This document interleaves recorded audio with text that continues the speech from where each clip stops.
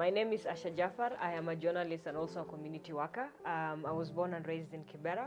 Kibera is like a place where most people live hand to mouth. I had hardworking parents who were able to fend for the family.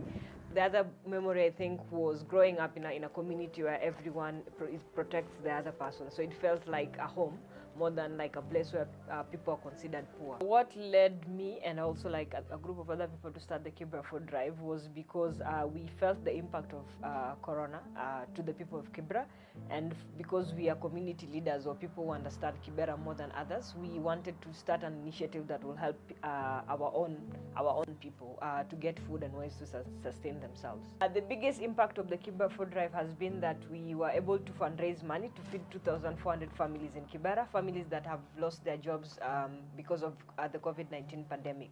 I'd like to thank the well-wishers who've been able to donate money to the Kibera food drive fund. Through your help, you've been able to get to 2,400 families, but we'd like to get to more families. And also, like, our target right now is to raise 10 million shillings in the future to be able to get to 5,000 more families.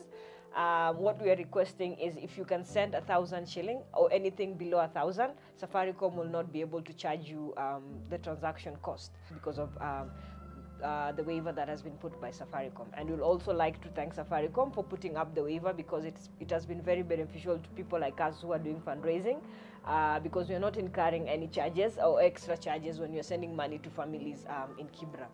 Kwa majina naitwa Lois. Tangu corona ingie, tuko kwa mlango.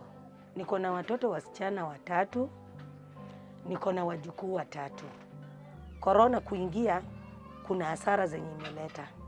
Kidogo yenye unapata, huwezi fanyia kitu. Juu ni hand to mouth, hand to mouth. Kibera food drive yenye walikuja, waliniita.